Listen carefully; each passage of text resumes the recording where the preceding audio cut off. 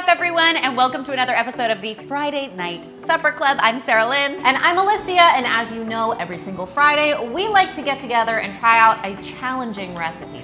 And tonight, of course, we've got our work cut out for us because we are going to be tackling the fancy French entree, the Soufflé au fromage from Julia Child's Mastering the Art of French Cooking. So we are going to make a classic cheese soufflé, which is incredible since we're both huge cheese enthusiasts, in case you haven't heard. But if you do want to see the chocolate variation, if this goes well, let us know and maybe we can do it. So without further ado, let's get this party started. All right, so to get started, we have preheated our oven to 400 degrees Fahrenheit, and I'm gonna get started by buttering up this soufflé dish. And I am grating some Gruyere cheese. So you can really use anything, but they suggest a good quality Swiss, and I love Gruyere. And then what we are going to do to give your soufflé something to hang on to as it sort of climbs and lifts, because that's the idea here. Your soufflé is going to lift up and out of your dish. You want to give it something textured to hold on to. So a great technique suggested by Julia is to add some grated Parmesan cheese into your bowl. Once you've got your Parmesan into your dish, you can either use your hands and sort of get it up the sides because you want to make sure it is well cheesed all over. Or you can do what Alton Brown suggests, of course, Alton Brown being a kitchen genius. You basically just take a sheet of plastic wrap, put it on your soufflé dish, and then you shake until everything is sort of coated.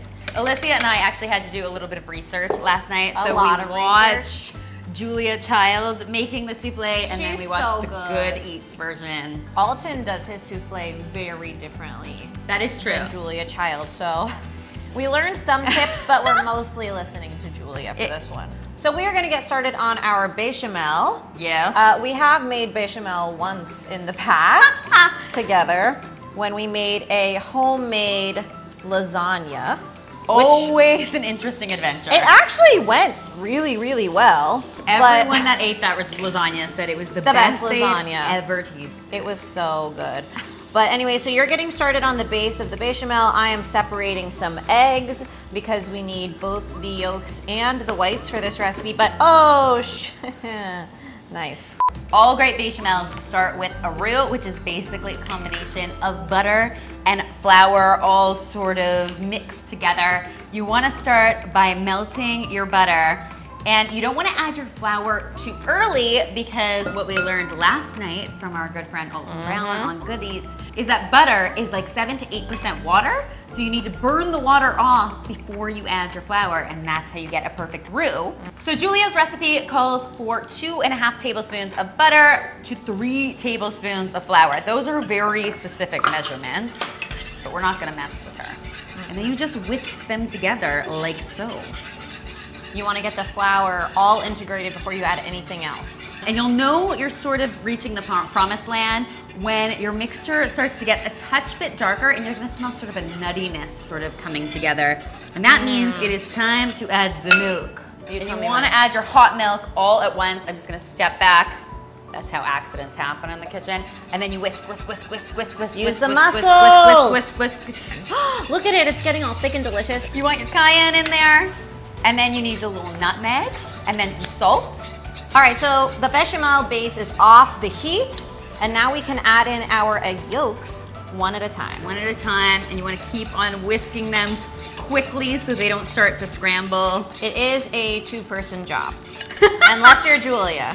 But it's looking really good. All signs point to this being the better way. Yes. No, it is. So now that my arm is burning sufficiently, and this is looking really beautiful and pale yellow and very velvety, we're just gonna transfer this into a large mixing bowl, cover it, and then we're gonna get to work on our egg whites. And so this is one thing that Alton does differently. He actually adds the cheese in now and melts it into the base of the bechamel, which Julia Child says you should not do because it makes a heavier final souffle. So she doesn't add it until later, which was a very interesting difference. So it's very common when you're making a mixture like this for this sort of film to grow on top. We don't want that to happen. So we're just gonna let this cool. You could use plastic wrap. Julia Child uses a little bit of butter actually, but we're gonna use this pretty quickly, so I think we'll get away with it. Okay, so your beautiful egg whites, all 5 of them are hanging out. No yolk. That's no yolk. No yolk. I've seen this done with cream of tartar, but in the book it says salt. Yep. So we're just gonna follow her instructions. She also suggests either a glass or copper bowl. You could do this with a stand mixer, or if you're feeling like a real hero, by hand. go ahead and do it by hand. Yeah, right. Don't even bother. So we've read that a lot of recipes use soft peaks, but Julia Child's recipe calls for stiff, and when you watch her make it, they're pretty stiff, like nothing is falling off of the spoon. So we're gonna go with stiff today. For sure. I'm not sure we're getting 7 times the volume, but I think that's as much volume as we're gonna get out of these beauties. I think that's pretty good. This is the exciting part where the 2 pieces come together. I'm gonna start by spooning about 1/4 of our egg mixture into your mixture. We wanna start to lighten it up before we add the rest, and we're gonna add the cheese in between.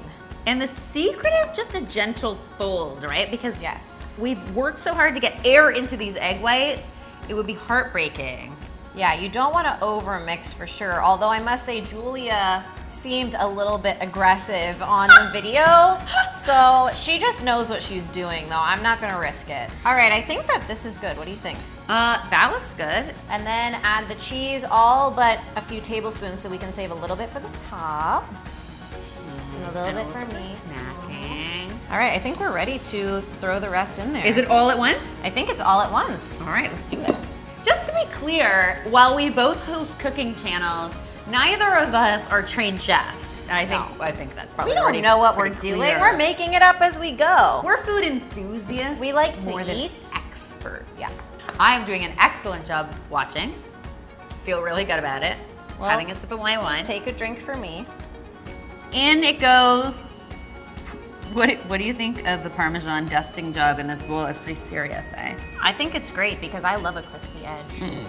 Things are looking fairly promising so far, everyone. Now we want to sprinkle the rest of this cheese on top.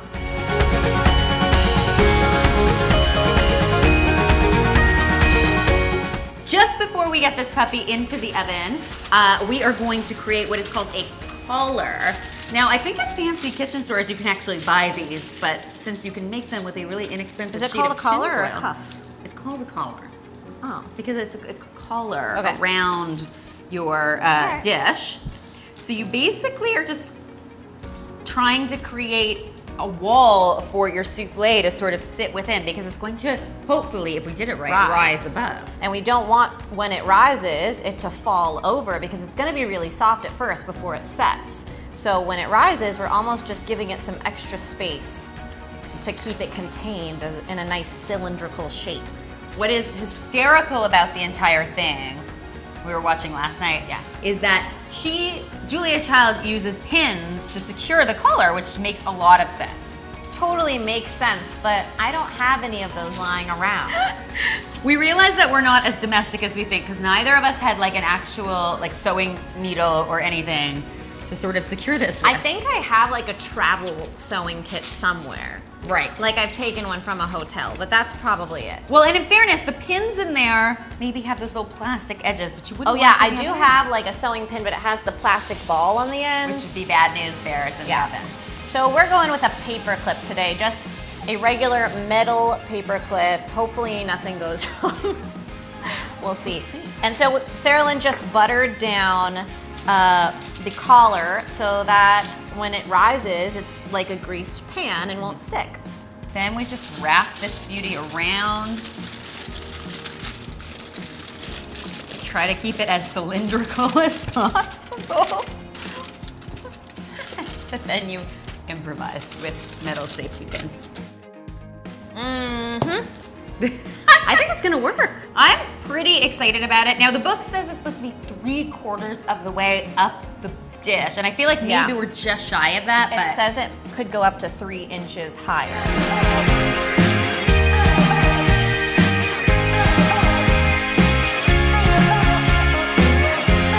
So the souffle is in the oven. We've turned it down to 375 degrees Fahrenheit, and we're gonna let it go for at least 20 minutes before we start to peek at it. That is going to be challenging. The suspense. Because you kind of can't see over that collar through the oven door. And so I've always read that you're not supposed to peek at a souffle at all, but Julia says after 20 minutes it's fine. Yeah, I didn't feel like that was a particularly good idea. We will resist the urge, and then I think it's between 30 and 45 minutes, just depending on how brown you want the top. Yeah, it might vary by oven, by temperature a little bit, so. Well, thank God there's cheese and grapes. To keep us occupied. And olives. In the meantime.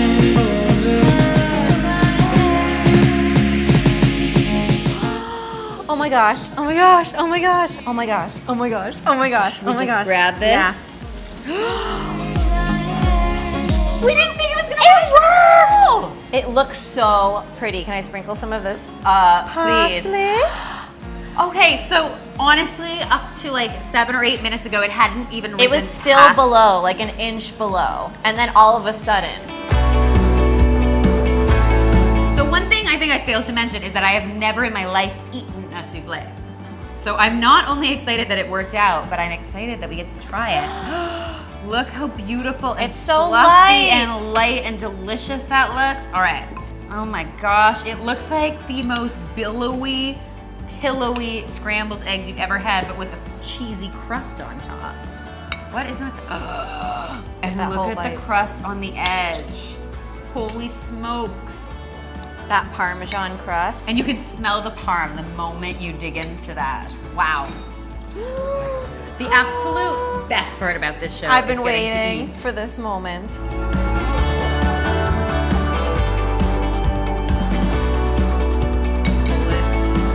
Wow. It's so light.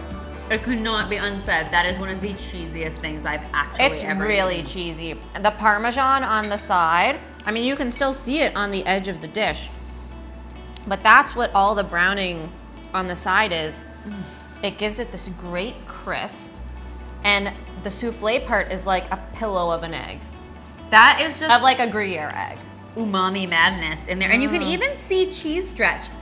Maybe there's a couple things I never expected. Being a Oh, you first-time can. souffle eater, you can like, I never expected the cheese to still be stretchable. Guys, we insist you give this tastiness a try. Julia Child would not have it any other way. We will definitely link the recipe in the description box below, and also the hilarious video. You have to check it out. Definitely watch it before you make your own because it gives a lot of good pointers, but it's also hilarious to watch Julia make the souffle. joining us So today. funny. I feel inspired enough to try a sweet souffle after this. Oh, I'm ready. What do you guys think? Let us know in the comments. And of course, don't forget to subscribe And hit the bell. so you can have lots more Friday Night Supper Club in your life. And if you guys start your own Friday Night Supper Club, don't forget to send us some photos of your amazing creations, because of course we want to see them. Yes, tag us on social. All right, we'll see you next week and have a great weekend. I'm gonna have a little bit more. It's outrageous. Oh my gosh, it's so good.